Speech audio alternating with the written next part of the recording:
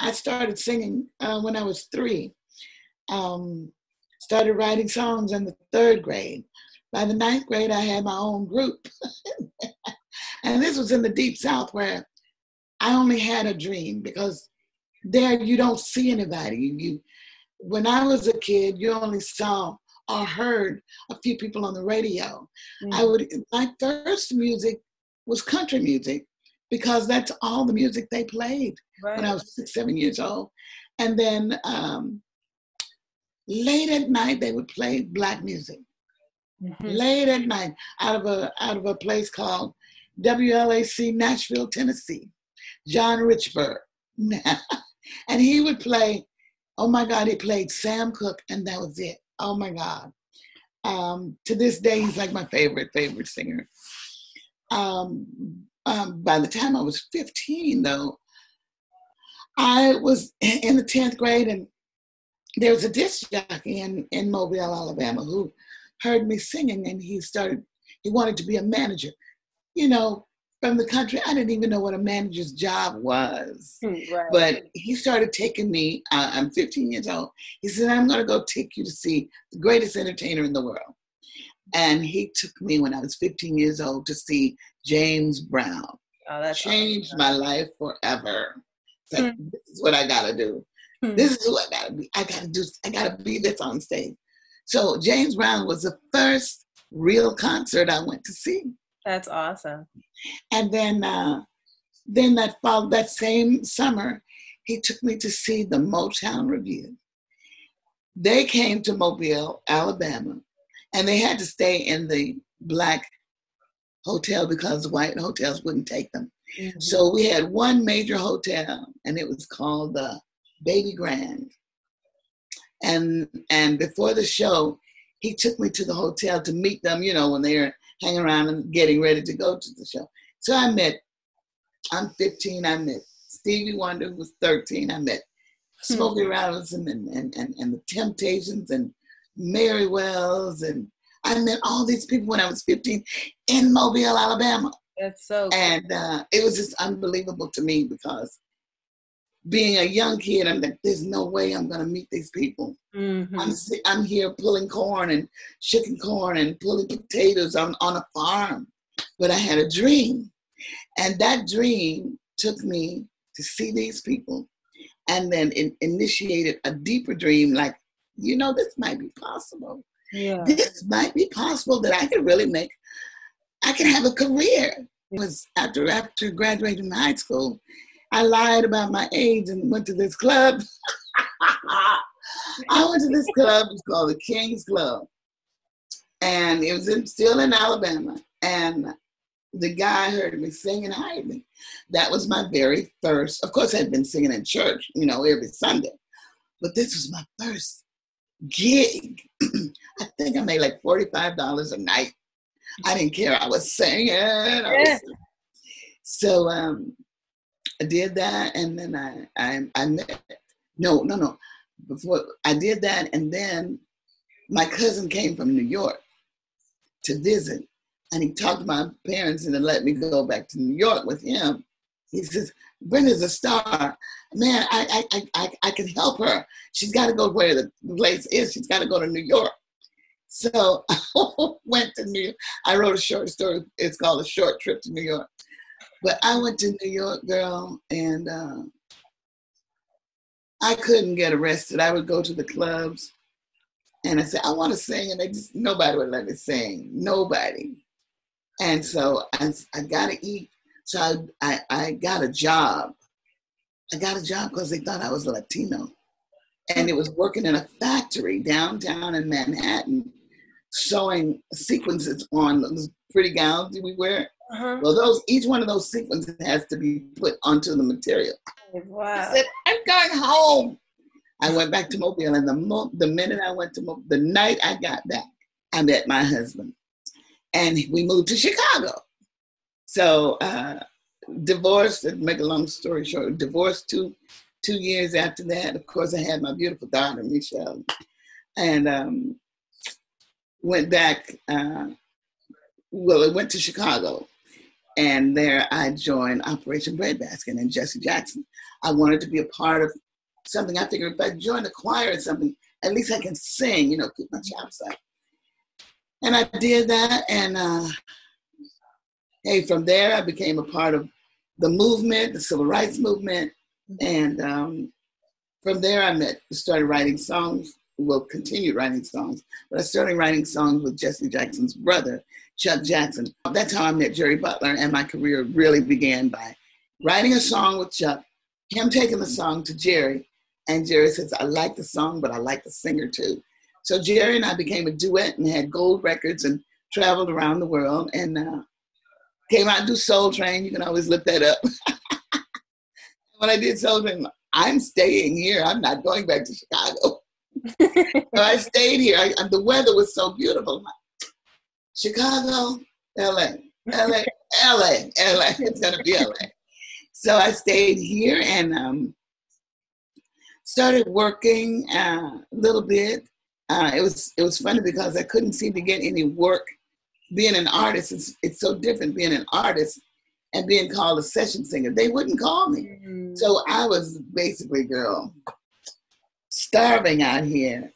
And then I started doing some called casuals. That's where you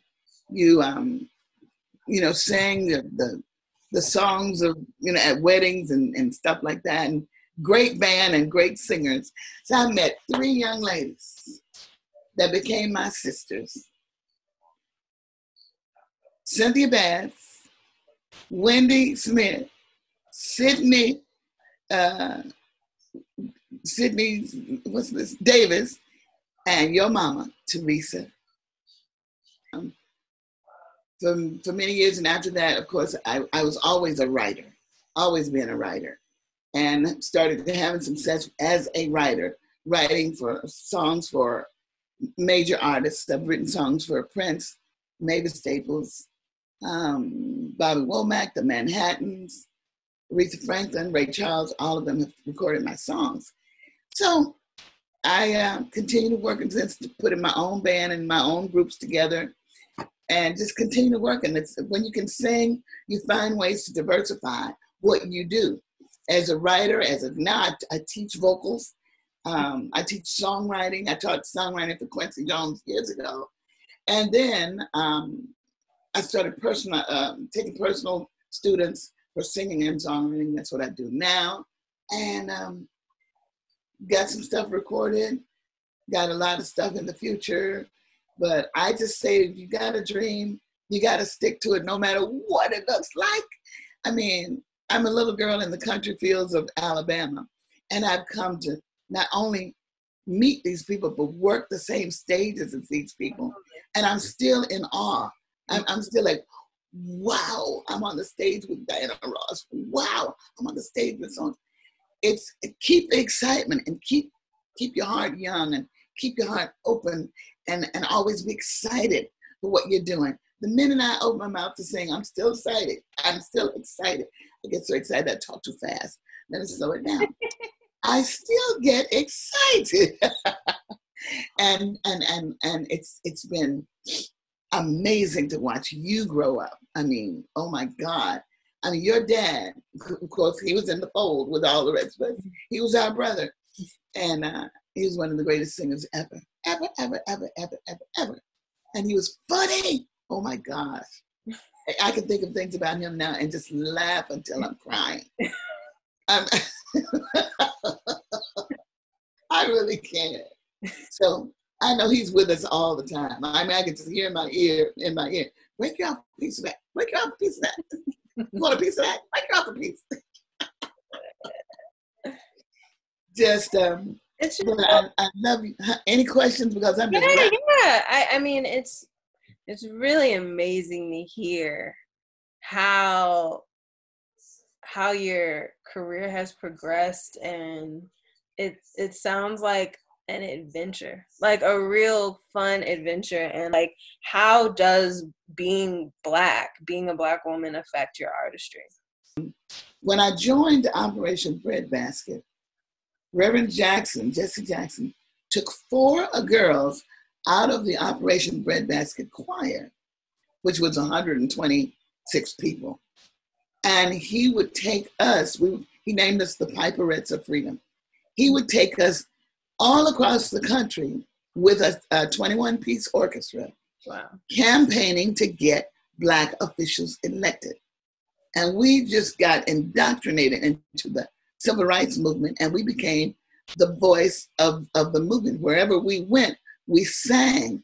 And after we sang, we marched. We went door to door to get people elected. We would go from Chicago, the whole entourage, say go to Cleveland, where Carl Stokes was running for mayor. Excuse me. And we would sing in the morning. We would sing in the rain, and Jesse would speak, and then we would sing. And Jesse would speak, and then we would sing. No matter if it was snowing, raining, we sang on top of buses, flatbed trucks. It didn't matter. And then we would go out and march in the streets, and then go to people's houses, knock on their doors, and say, get up, get dressed, you got to go vote. We came here from Chicago to help you elect your first Black mayor. Mm. And we did that. We did that, and we got Carl Stokes elected. We got Louis Stokes elected. We got Kenneth Gibson elected in Baltimore, Perrin Mitchell, all your first Black mayors. I was standing on that stage. I had walked that whole week getting people to get out and vote. So the movement, the civil rights movement, had a lot to do with me as being a performer who wants to make a difference with my art. Mm-hmm. I want to inspire and let people know that a dream is possible, and it's possible to fulfill that dream. Marvin Gaye told me over 40 years ago, and I always quote it on my shows because he said, it is the duty of the artist to uplift the consciousness of the people. When we can make people more aware of the truth, you know, of what we've gone through and how important it is to know your history, then you can write about it and people become more aware. And if we don't know where we've been, we don't know where we're going. If you had any advice that you would give to your younger self, what would you give? Or is there any, thing about yourself as a younger musician that you were proud of, that you're, happy the younger you that you did? My younger me I was going to say, and I pretty much just said it, is have the audacity to live your dream. Mm-hmm. Have the freaking guts to live your dream. I don't care where you come from, where you are, because if that thing inside is driving you, go for it. It won't disappoint you. Now, and another thing, I've been through some hard times, but those hard times make me a better songwriter. I have something to say. Yeah. I have experience to talk about. So don't get frustrated if you get a little, and I got to get to this point, but don't get distracted or discouraged. And another thing that I learned, never put an age limit on your talent. Mm. Never put a time limit on your talent. I said when I was a kid, I'm like, oh, by the time I'm 25, I'm going to be this, I'm going to be that. No. You came here to be a singer. You're going to be a singer when you're 9 to 5, So don't rush to try to put a time limit. You just work toward that goal, and the universe is going to do just what it needs to do to put you in the right place for you to do your thing.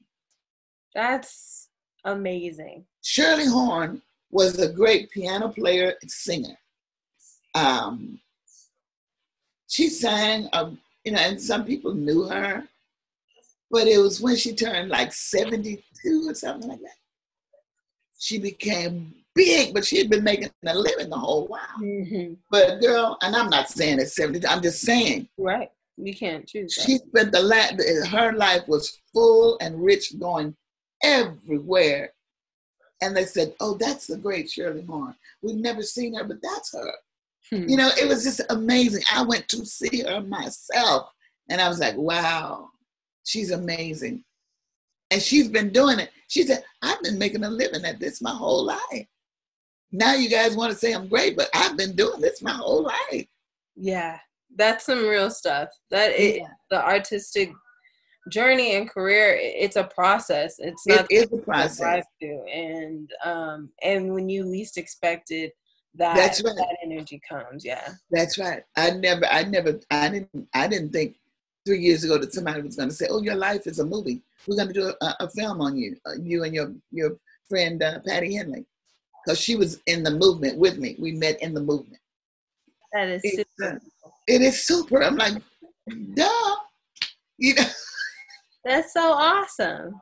Yeah, and so because putting a time on a limit on it, and a lot of people say, in the I'm going to be great and I'm going to be famous and I'm going to be rich. They have put time. Look, I got to have this by this time. I got to have, but your spirit is eternal. It doesn't know how old you are. It knows what you're doing. Wow.